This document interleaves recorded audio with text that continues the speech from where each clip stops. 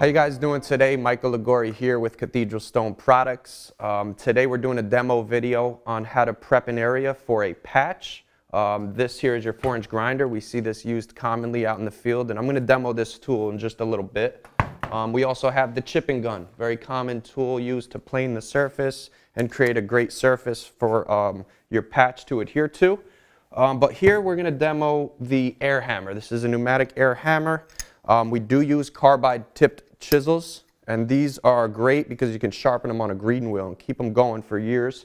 So I'm going to give this tool a shot here and demo it. The goal here is we want to trace the spall edge and then take out the middle. We're looking for 90-degree returns and about a 1/2 inch depth. That is the minimum for the Jahn patch, and we want to make sure we don't put on anything thin because thin patches tend to fail. So here we go. I'm going to get this thing going. One nice thing about the tool is you could dial back the pressure. So if we don't need a lot, we'll keep it on low mode here.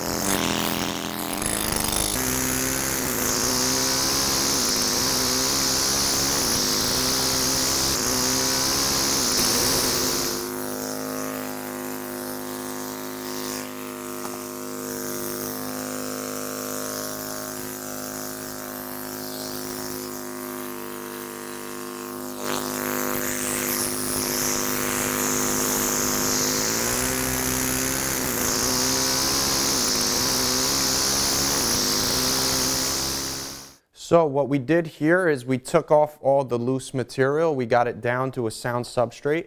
We created 90-degree edges around the whole area that's going to be patched, and that's going to create a nice surface on the returns for the material to bond to. We also used the tooth chisel to create a nice surface texture for the material to bond to. And as you can see, there's no feather edges, no areas where the material will be less than a 1/2 inch, and that's the goal here. So once you've removed all the loose material and you've prepped your area for the patch, the next step is you want to remove all the loose dust and debris before you install the Jahn patching mortar.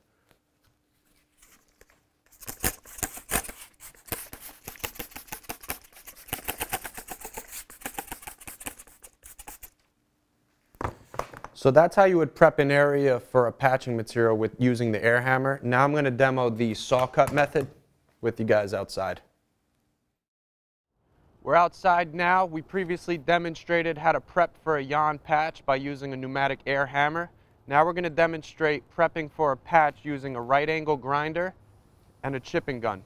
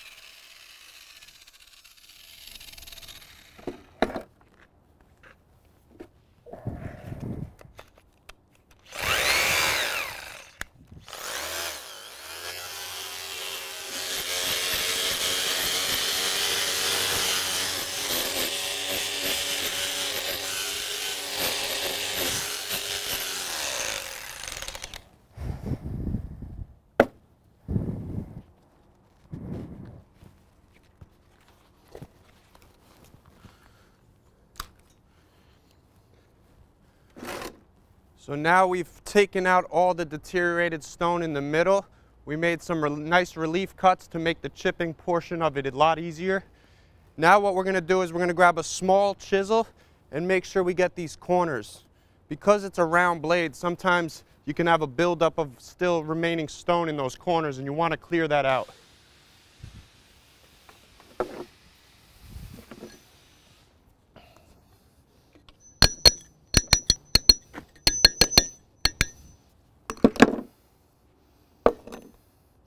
So now you'll notice the minimum requirement we're looking for is a 1/2 inch in depth, and we have achieved that here. I'm going to clean this stone off now so you can really see what we've done.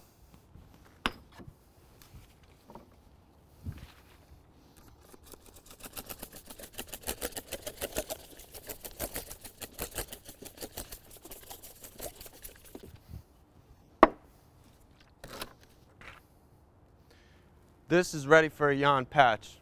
Thank you for watching.